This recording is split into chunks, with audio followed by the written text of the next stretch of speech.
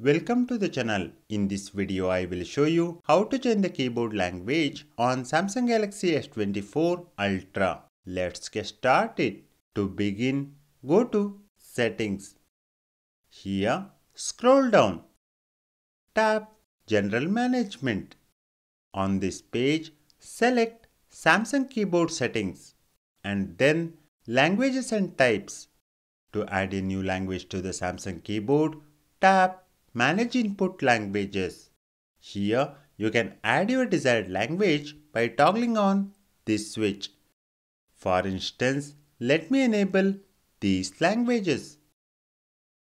In the future, when you are using a Samsung keyboard on Messages, WhatsApp or Facebook Messenger, etc., tap this globe icon to navigate between the languages.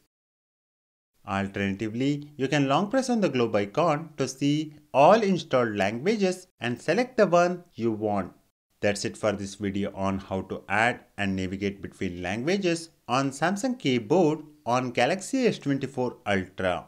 Thank you for watching this video. Please hit the like button and subscribe to the channel if you find this video informative.